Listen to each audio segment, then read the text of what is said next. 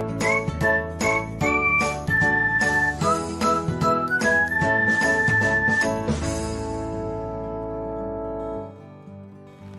everyone, welcome to another episode of Technologyglance. In this video, I'm going to guide you through how you can send a snap of my snap only on Snapchat to someone. So let's get started.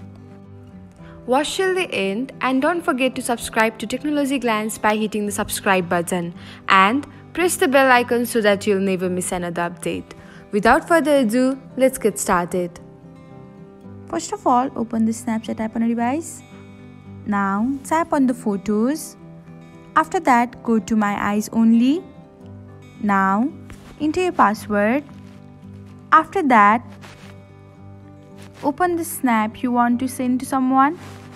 Now you will see an arrow button on the right side. Tap on it and select the user you want to send the snap to. After that, tap on the arrow button again. And that's it. Your desired snap has been sent to the user.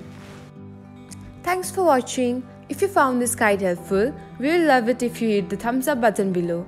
We upload great new tech tutorials like this one every day. So, don't forget to subscribe to our channel and hit the bell icon to get an update as soon as we post a video.